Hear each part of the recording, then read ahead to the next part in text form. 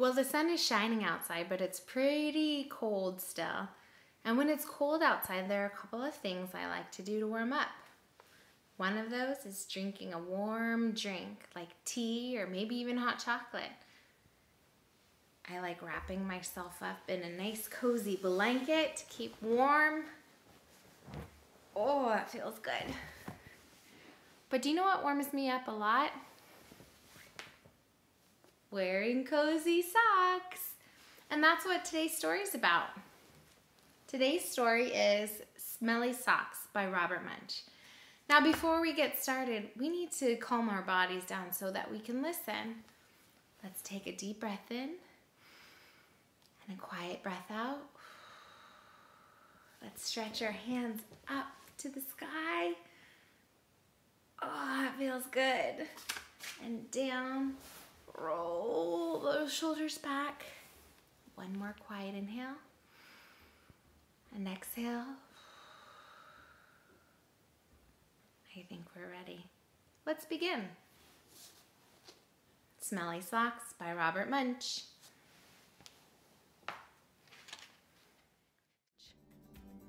When Tina wanted new socks, her mom took her to the only store in town. "This store only has black socks," said Tina. "Can we please go across the river and get some really good socks?" "We can't drive right across the river because there's no bridge here," said Tina's mom. "You know it is a long, long, long way to the only bridge, and besides, we don't have a car." So Tina went to her grandfather and said, "Can you please take me across the river in your boat? I want to buy some really good socks." "The motor's not working on the boat," said her grandfather. "Row," said Tina. "We can row." "I will row, and you can sit in the back of the boat." "You will row?" said her grandfather. "Yes," said Tina. "Rowing is easy." So Tina got in the boat and rowed slowly. Splash, splash, splash. And the boat went in slow circles. Swish, swish, swish. Tina rowed fast. Splash, splash, splash, splash, splash. And the boat went in fast circles. Swish, swish, swish, swish, swish. "This boat has forgotten how to row," said Tina. "You sit in the back and tell me what to do," said her grandfather. So Tina sat in the back and told her grandfather how to row, and her grandfather rowed all the way across the river.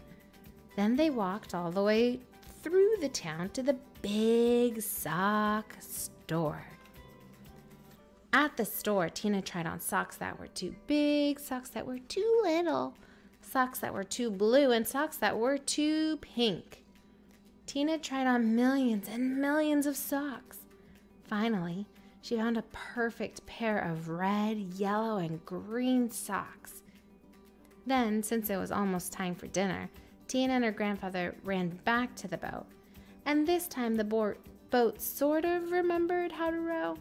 Tina rowed round and round and round and still got to the other side. When they got back, Tina ran home and yelled, "Socks, socks, wonderful socks. These are the best socks I've ever seen in my life. Grandpa rowed me all the way across the river to get these socks.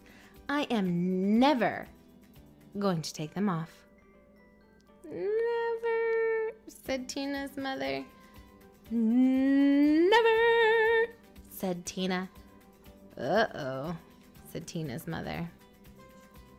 So Tina wore her socks for a long time.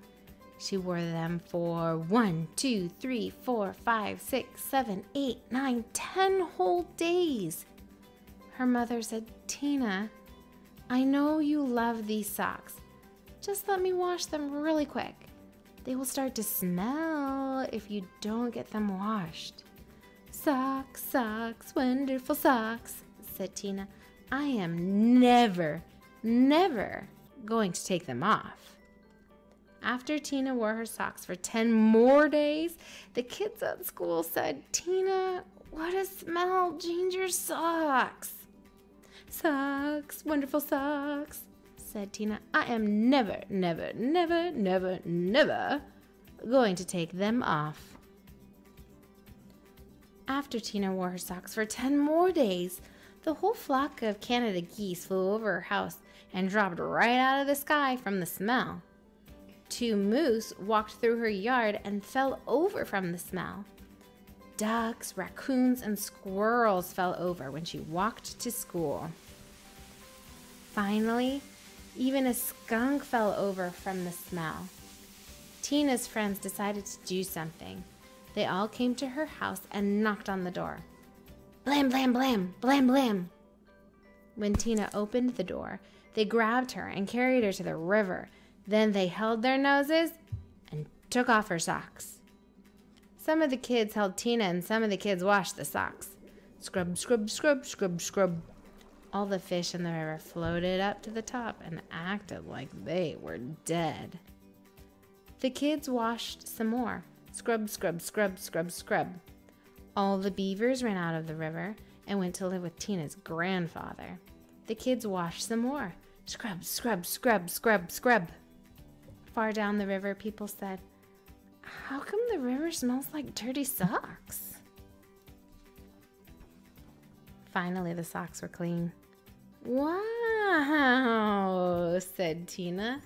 "They look nicer when they are clean." "Wow," said Tina. "They smell nicer when they are clean." "Wow," said Tina. "They feel nicer when they are clean." Tina put on her socks and said, "I am going to wear clean socks from now on." The beavers left her grandfather's house and went back into the river. The Canada geese got up off the ground and flew away. The fish decided they were not dead after all and jumped and splashed in the river. Tina went to her mom and said, "My socks are nice and clean. I think it would be very nice if you took me to town to get me a nice new red, yellow, and green shirt." "Promise to wash it?" said her mom. "No," said Tina. "If I wait long enough, the kids at school will wash it for me." The end. Well, just like Tina, your socks need to be washed eventually. And when they do, they have to be sorted afterwards. And that's where you can do it. You can help. Come on, I'll show you how. Let's go match some socks.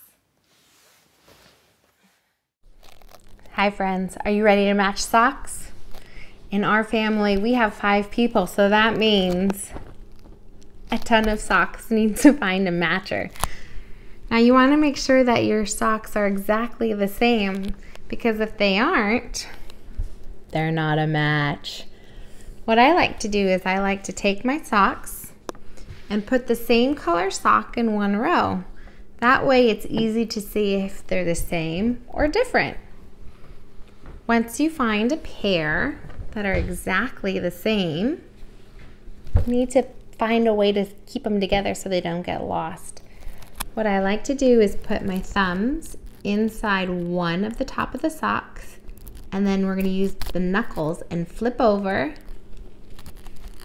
boom, so that they are held together. You have a nice little pair. The other way you could do it is to roll them up into a ball.